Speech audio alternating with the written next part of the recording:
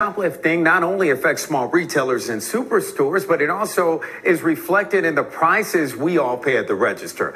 The National Retail Federation found more than half of the stores they recently surveyed are spending more on security equipment. Consumer investigator Miriam Masihi gets an inside look at one of the latest tools in their anti-theft arsenal, artificial intelligence.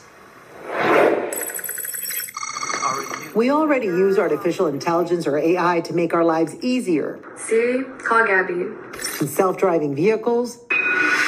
And now to spot shoplifters. We detect when someone is doing a suspicious gesture, a suspicious behavior, and we send directly an alert. Pablo Blanco is with Veesion, a French tech company that has a device that connects to the camera stores already have. The images are run in real time through an algorithm programmed to alert management of suspicious activities. First one, when someone takes something from the aisle, you put it inside the pockets, inside the trousers, inside the jacket. Second one, when someone is consuming inside the store. When someone is drinking, someone is eating inside the store. The algorithm also sends an alert when it detects someone putting an item inside a purse, backpack, or baby stroller. The idea for stores like Key Food in Hollywood is that they can free up employees to help customers on the floor.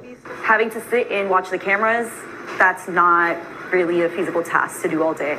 So I think that this helps us eliminate that. To see how quickly the system works, I posed as a client looking for a deep discount.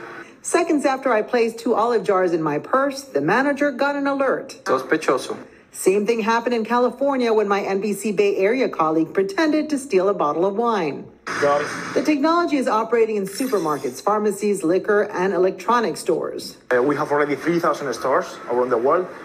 Here in the U.S., we have already 300. To comply with privacy and consumer protection laws and prevent the algorithm from discriminating against a race, gender, or protected class, Veesion says it doesn't store biometric information, only gestures. Just to give you an example, someone is stealing the store, we send the alert.